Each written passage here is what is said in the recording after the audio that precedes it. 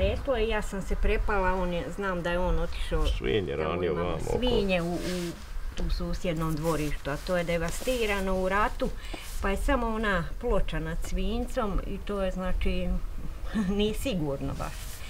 Ja znam da je on otišao tamo, ja sam se prepala, ja sam trčala. Svekrva je bila, ustala se, ona se isto jako bojala. Ja sam trčala odavde, skroz tamo, ja sam trčala, uopšte nisam znala kako sam ja dospjela tamo. Jer sam trčala, a nisam mogla od one. I došla sam tamo, on je bio na dvorištu. Prošao sam kraj svinca sa punim kantama u rukama. Ljulja me lomi mi kičmu, a kante se zalijeple za dlanove, neće ispasti iz ruku. Ja sam ošao na pola dvorišta tamo, kako nisam, a iza mene cijeli, veća šupa nego ovo sad što kuće. Sav je crijev spao na 2 metra iza mene, da sam 2 koraka sporiji bio, bilo me poklopilo sve. I onda kad sam se vratio, kad je to... Ona se izgubila, počela, to je vrisak. Ja došao, zdrmo je par puta, malo da dođe sebi. Ja sam mislio da dobila slom živaca, gotovo. Dovučem je ovdje na dvorište, vidim krov stoji, unutra nisam smio odmah ni ući. Kad je ona malo došla sebi, ajde, sad je bolje. Sad je bolje, jer ja sam stvarno mislio da ona gotova, da tu nema više, ona se izgubila. Ona je vrištala, ja sam mislio gotovo je. Da će doktor imati pune ruke posla. Jelena isto je bila zadovoljna s tim kako je to urađeno. I sad kad dođe da nema, ona se bavi slikarstvom i bojala sam se njene slike da nisu uništene. To mi je bilo nešto ali dobro kad sam ušla vidjela sam da su bile spakovane sve, tako da nije ništa bilo njeno oštećeno. Dimnjak odavle pao tu. To mi je bilo nekako s druge strane, jedan isto tamo je pao. Da to ostane i da... Unutra kad smo ušli imali smo šta i vidjeti. Sreća u nesreće bilo što je bilo po danu.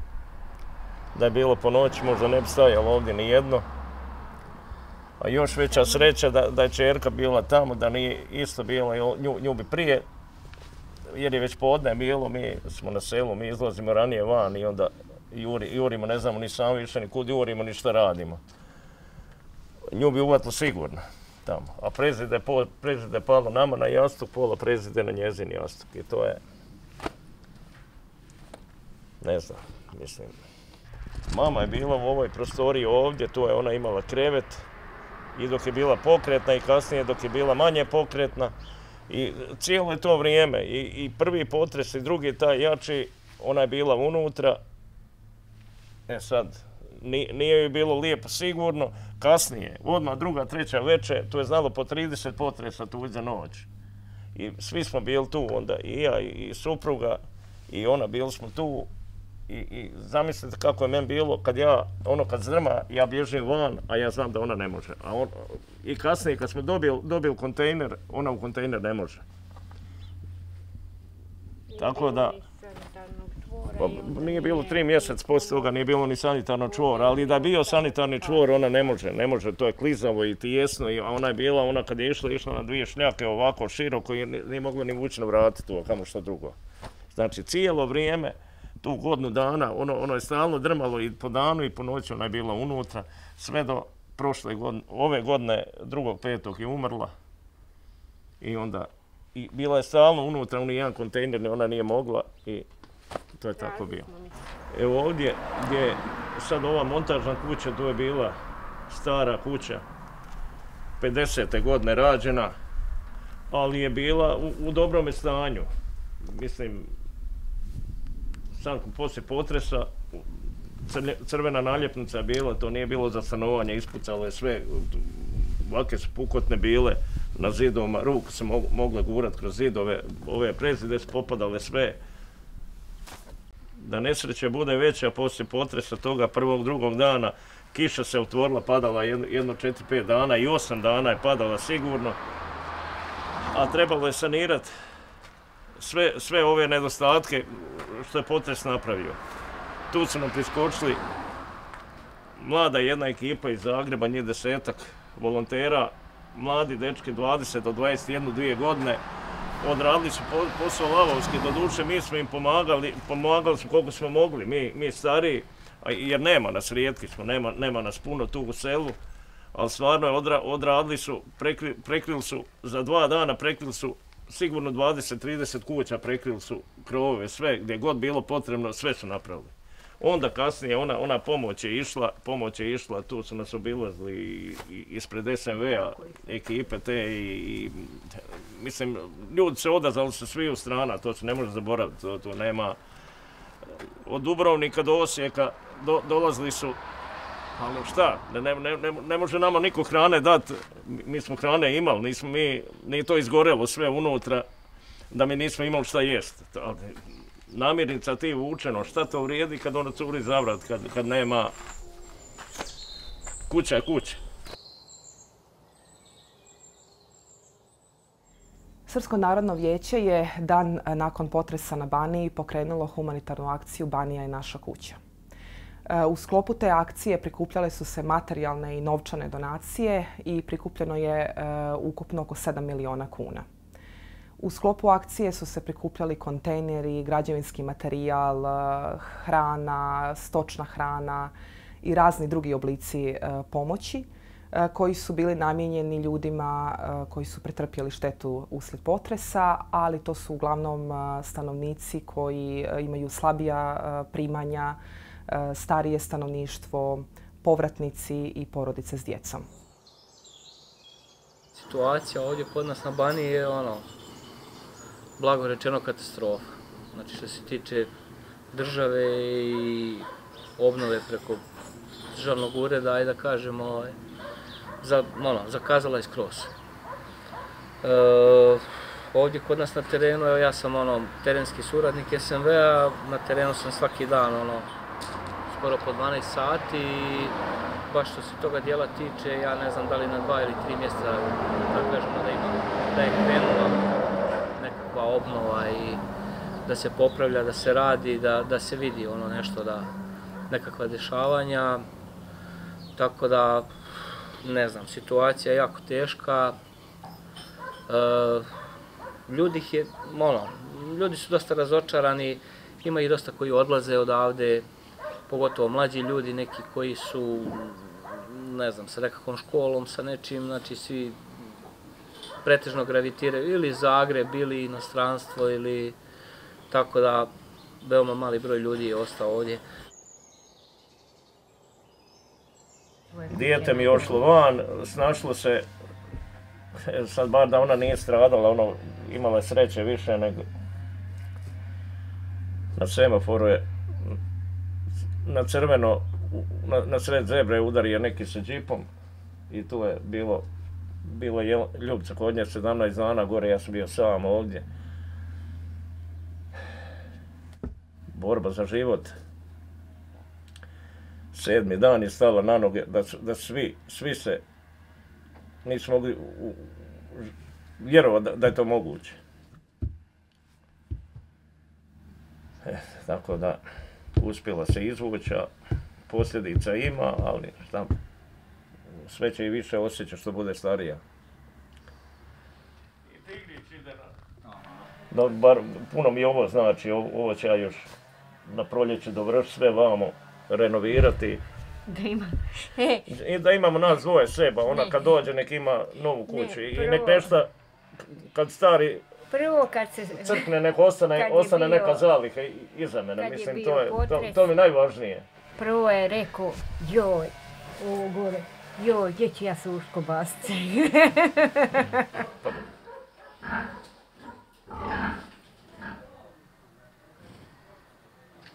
Onaj strah iz početka sve zbližio, tu nema da se treba ne znam šta i od koga i vama, to se radilo. Već kad nam je dobro svima, onda počnu. Nije bilo ništa, golo, nema, najmanja kiša se otvori, samo rosika malo, a unutra lupak, onda cigle padaju po krovu, to je nevjerojatno nešto, to u autu opet drugačija. Kad pada kiša u autu ne lupa ništa, Ali ovo je strašno bilo i onda sam morao, imao sam te stare građe ovdje, ovaj dom kad je rušen, prevukao te stare građe, te grede, to je isto grede od 50. godine, 70 godina stare grede, ali poslužili su. Napravimo taj okvir, najprije napravimo ovu nastrešnicu, pa smo za 8 dana napravili ono tamo i odmah je bilo drugačije. Preko ljeta je čuvalo od vrućine, koliko toliko, a preko zime nema, kad pada kiša, više buka je smanjena na više nek duplo i nema, odmah je bilo ugodnije. Grijalca radi, pa nakon mjesec dana drugu stavljamo. Za mjesec dana. Ali dobro, pozatvara se sve i grije se, ugrije se. Ali mora non stop raditi, dok se ugasi grijalca, hladno, nema više grijanja, znači ne. Onda smo znali tako preko dana kad nismo, jer mi na selu budemo više vani, nego onda je ugasimo, onda kad treba ući, onda moraš ranije upaliti. Grije čelo, a leđe, bubrezi, trnu. Kad se ide spavat, mora po cijelu noć. Mada kad dodirneš onaj lim, znači moraš imati na krevetu, ako si do tog lima moraš nešto staviti da se ne ladno. Veliki broj stanovnika na području Banije je nakon rata 90-ih bio prisiljen napustiti svoje domove. Nakon toga su se zapravo opet našli u toj situaciji, što negdje objašnjava njihovu želju da ostanu, pa makar i u tim nehumanim uslovima kakav je život u kontejnerima. Tim više je odgovornost društva i države bi trebala biti veća, da ti ljudi ne prolaze kroz iste teškoće s kojima su se već suočavali. Na terenu sam svaki dan, radim na socijalnom programu SMV-a, u kontaktu sam sa ljudima, znači imamo taj socijalni program 65+, vozimo ljude kod doktora i svuda je ista priča, znači to je od mjesta do mjesta, od sela do sela je ista priča, tako da nema nigdje nikakve velike razlike ili negdje da je jedno selo nešto da odskače od drugoga. Što se tiče mlađih ljudi, infrastrukture ili tako nečega, svuda ista priča. Rat kad je počeo, bili smo tamo gdje smo se zadesili. Jer sad, te 3-4 godine, ni rata ni mira, lijepo nije bilo nikome, na nijednoj strani nije bilo lijepo. Sad, kad je došla Oluja, put pod noge, u nepoznato. Što smo mogli strpati na prikolicu traktorsku, to smo povezli, što nismo. Nismo jeli na bicikl. Nismo i to nam prigovara i dan danas. A tu smo, kako je bio dom, i tu smo iskopali kao rov i natkrili tu da budemo kad je granatiranje. Ona kaže, mama, ja i sad osjećam onaj miris zemlje u nozdrvama. I dolje, kad smo došli, isto. Nije to kod svoje kuće. To nek priča. Možemo se zahvaljivati pojedincima. Posvud. Svakdje ima dobre ljudi i oni koji to će iskoristiti. Nema se kome zahvaliti. Ovako ne. Samo pojedincima. Uvijek pojedinci su ti koji se pokažu kao ljudi. Kad sam se vratio, vidio sam, pričao sam vam, trebao sam ići, imao sam sve dogovoreno da idem van raditi. Kad sam došao, starci su se vratili 2 godine prije mene. Kome da ih ostavim, šta? Stari je već onda na bubrege počeo obolijevati, pred dijalizom bio tamo vamo. Znači, ja moram biti tu, nema tu govora. Mi smo specifično selo tu. I sva ova sela tu, 4-5 sela ti je. Pa ja sam se više družio prije rata sa Hrvatima nego... Naš najbolji kućni prijatelj su Pa ja imam u Mošćenici vamo prema Sisku, imam... Njihovo... On je ličan, od Brinja od ozgo njegov su. i otac i majka, a žive tamo, domorodci su u Moštanici. Više od 60 godina smo kućni prijatelji. Tako da tu nema, to kod mene nije igralo ulogu nikad. I prvi, kad smo dolje izbjegli u Srbiju, prvi ko se javio, on nas je našao preko... Nema preko čega i nazvao. Nema. To je tako.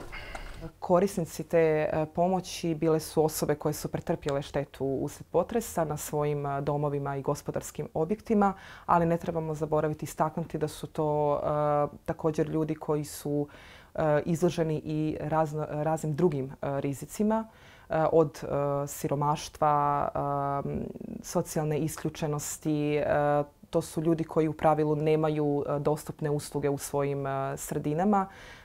Tako da su sve to okolnosti koje dodatno pogoršavaju situaciju koja se dogodila zbog potresa.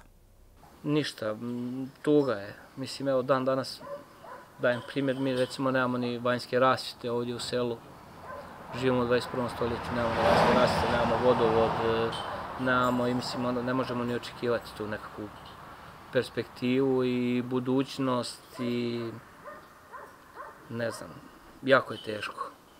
Ovdje sam, hajde da kažemo, starosjedioc, tu sam rođen u Moštanici, tu živim. Samo selo Moštanica i u biti općenito, znači sva ova sela na petrinjskom području, to je mahom starije stanovništvo, ajde da kažemo, to je nekih 60 godina pa na više. Ovdje kod mene u selu imam ja od mlađih, ja evo imam 42 godine i od mlađih sam najmlađi. I nije se to moglo sad za 2 mjeseca ništa ni napraviti. Ali ono kad je već prošla godina dana, onda smo već malo postali skeptični prema tome svemu, jer vidjeli smo da to... Iz početka nismo, jer ono iz početka razmišljao se da sačuvaš glavu, nisam ni mislio sad hoće li to odmah ići obnova ili neće, to je... Bilo je važno da imaš se kud da skloniti. Nešto smo sam prikrpli, nešto... Ovako. To onda se čeka da narod jadan... To je tako. To se nema šta. Ići reći da pravi ko može, kakvi temelj, pa treba kao prvo elaborat ovaj, elaborat onaj, pa ko to ima za to? Ko ima za to? Pa nismo mi došli iz Amerike, nema ni u Americi para više. Nažalost, ljudi su uglavnom prepušteni sami sebi, brojnim volonterima, nevladinim organizacijama. Država nije sustavno odradila posao. Donekle smo mogli tolerirati to u periodu kada se potres tek dogodio. Sada kada govorimo iz perspektive nakon 2 godine, definitivno je da je država zakazala. Nije mi jasno opet novi priključak, da nisam imao priključka nikako, on je 700-800 eura. A ja sam platio 1200 i bez računa. Samo za premještanje. Samo za premještanje. Gotovo ga već... To je, znači da je puno jest.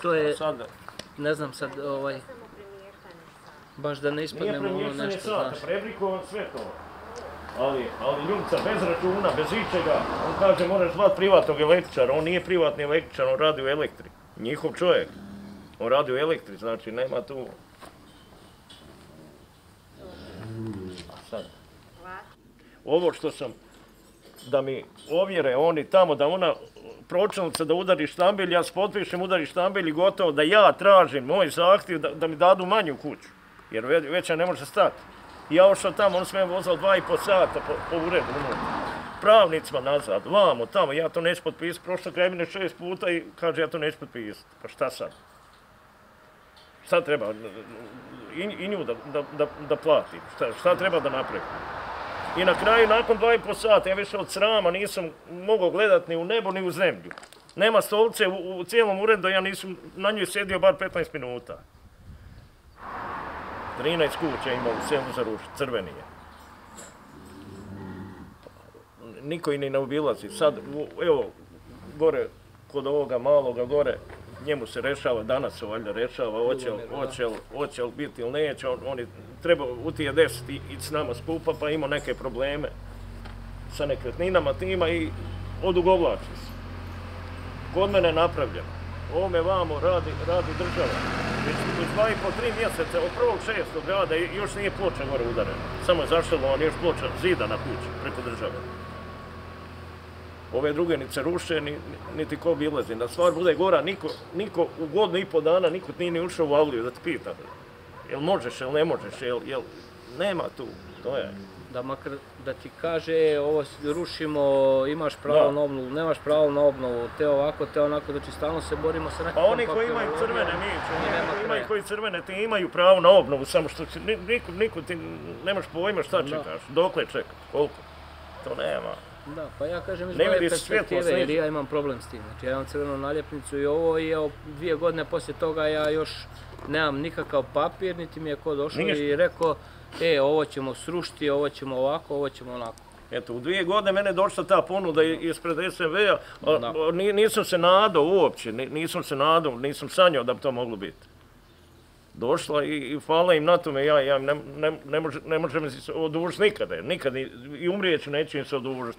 Srpsko narodno vijeće nastavilo je pružati pomoć nakon završetka humanitarne akcije Banija i naša kuća. Najvažniji vid pomoći ove godine jesu montažne kuće. Konkretno radi se o donaciji Republike Srpske, 10 montažnih kuća, 55 kvadrata i 85 kvadrata. Korisnici tih montažnih kuća su prije svega osobe koje imaju crvenu naljepnicu, odnosno čija je kuća za uklanjanje. Osim predlaganja korisnika, Srpsko narodno vijeće je također sufinanciralo nabavu montažnih kuća u iznosu oko 200.000 eura. Ovdje znači idu trenutno 4 kuće i na glinskom području ide 1 kuća. I još su u planu 5 kuća gdje se isto naravno sređuje papirologija, država i najveći taj problem da se to krene od temelja. Znači donacija ide preko Državnog ureda za obnovu, donacija je iz Republike Srpske, to je iz Bosne i Hercegovine. Ide u dogovoru sa Državnim uredom za obnovu. Država radi temelje, a SNV radi, ajde da kažemo, to je podizvođač firma Teško iz Bijeljine, koja radi, koji montira te kućice i znači radi taj završni dio. Negdje u 12. mjesecu su nas kontaktirali iz SNV-a i pitali da li bi htjeli montažnu kuću koja u sklopu države kao donira se iz Republike Srpske i mi smo, pa pristali smo. Bez razmišljanja. I nismo mi puno se ni raspitivali poslije, ni oni su nas opet kontaktirali i tako i negdje 2., 4., 5. je kuća srušena, to je država srušila i počeli se temelji negdje u 8. mjesecu su temelj napravili, jer tad su kuće već kao bile donirane, ali bile su spremne za, samo se čekalo na državu, znači da sruši da temelje, pošto država traži izvođače za temelje i tako da nismo dugo čekali. Nismo imali neku, papiri su čisti bili, znači sve nije bilo.